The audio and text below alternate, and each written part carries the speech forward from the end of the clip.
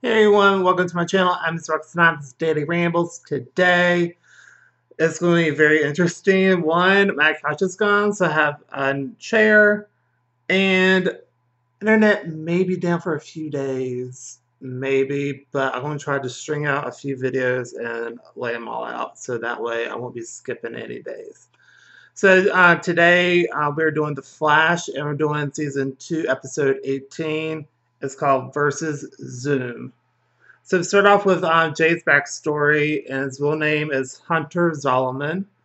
And basically, he had a very abusive dad who kind of has some mental issues coming back from the war. At least that's my take on it. And basically, the dad kills his wife, which is his mom, in front of him. And so then he goes to an orphanage because none of his other family members actually wanted him. So then when we go back to the present day, we do a Tachyon enhancer test. So he disappears and then reappears, but it made it seem like he went to Supergirl's Earth and then came back, but it was only a matter of like a second, basically, even though he was in that episode for like a long time. So that's kind of interesting. And then he doesn't really mention it to Team Flash, really. Then Wells doesn't want the breach open again because that's what they want to do. They wanted to go to open the breach again, but Wells is very against that. But Team Flash is still going to figure out how to do that.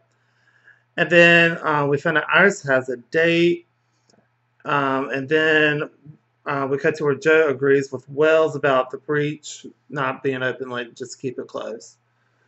And then Barry wants Cisco to open a breach, but Cisco can't do it just because he's very scared of what he's going to turn into reverb. So he's kind of having a mental block to open the breach.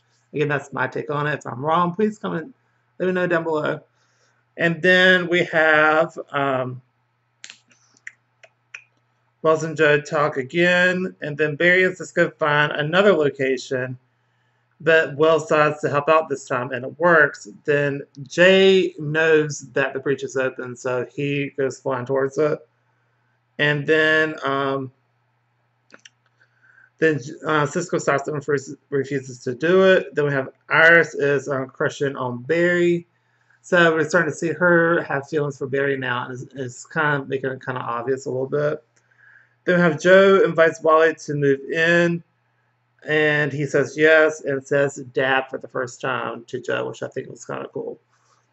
And then we have Barry and Cisco talk again and talking about like how scared he will be, he'll turn bad, but Barry's like, it's not going to happen because you're my friend and I would not let that happen.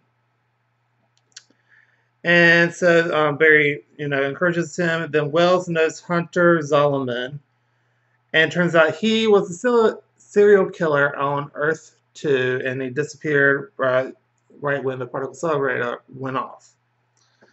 So it turns out he was having electroshock therapy when it happened, and then when the particle accelerator went off, it gave him his speed. And so then Barry has the idea to stop him. So what they do is they open the breach. Zen is back in town. And so they race again, and so they set a trap for him, and it's starting to work because every time they go to the training center where they were, and what they did was they had all his dad there, his mom there, and just everything else, so it kind of freak him out. And then they gave him the boot, which is the thing that cancels out the metahuman powers. So Barry starts to talk to him a little bit, so you're not going to hurt anyone ever again, and all this type of stuff. And basically, let me move this up a little bit. And so, but Zoom manages to break the boot, and then he disappears and takes Wally.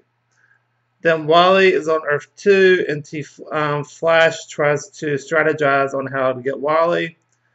And then Barry is going to give up his speed. Then Cisco tells him